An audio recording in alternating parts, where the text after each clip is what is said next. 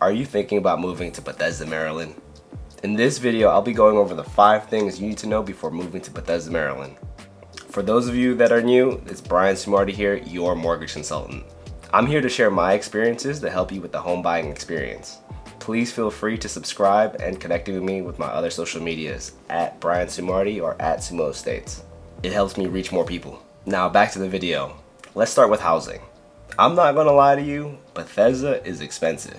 Most of the original homes were built in the 1930s, but a lot of them have now been broken down and built into mini mansions. Single family homes in this area will range from $800,000 to $15 million. Let's get into shopping next. I think you have pretty much from any little boutique stores to your Macy's and Nordstrom's. Pentagon Mall and Georgetown are within a 20 to 30 minute drive and also accessible via metro. For grocery stores, you have a bunch of options, like from Trader Joe's to Giant to Safeway and Harris Teeter. The closest Costco will be in Wheaton, and that's about a 20-minute drive. Now, speaking of driving, let's talk about public transportation. The buses here are really easy to use and can take you towards DC or up 355 towards Frederick. For those of you who may not know, 355 is also known as Rockville Pike and Wisconsin Avenue. If you manage to be able to get a home near Bethesda Row or Montgomery Mall, you can live a no-car lifestyle.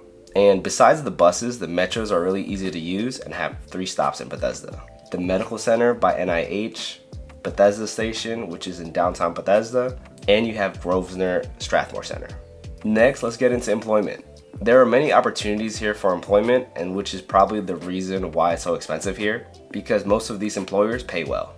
If you're in the medical field, think of NIH, the National Institute of Health, or Walter Reed. If you're in the hospitality field, just know that Marriott's headquarters is in Bethesda, Maryland.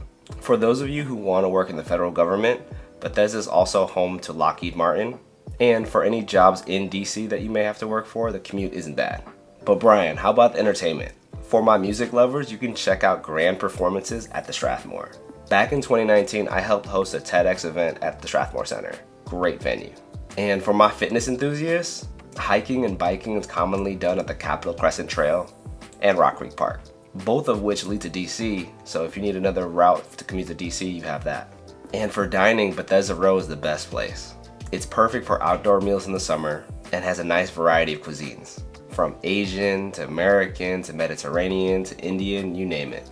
Now I hope this helps you with your decision, and if you're ready for a consultation, check the links in the description. I'll see you in the next one.